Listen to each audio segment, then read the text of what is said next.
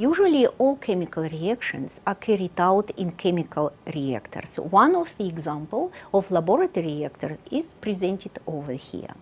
Once a procedure is developed and the product has to go to the industrial scale, much bigger reactors, up to a few cubic meters, usually are used.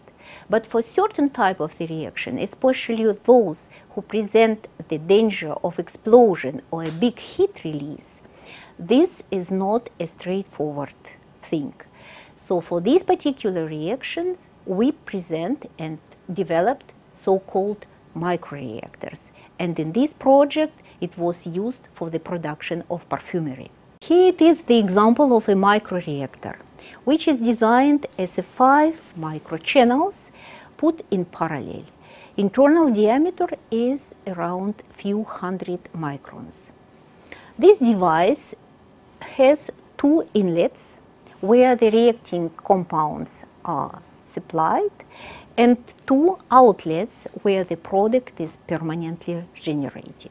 So this is the open flow reactor, and in order to match the volumes which are usually produced by industrial reactors of the few cubic meters, one can imagine to put these devices in parallel up to 100 or few thousand, depending on the volume which is needed to be produced by the industry.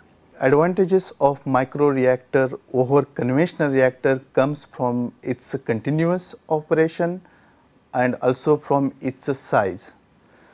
The first advantage is if there is an accident due to heat production during the reaction, the impact in the case of microreactors will be relatively lower compared to the conventional reactor.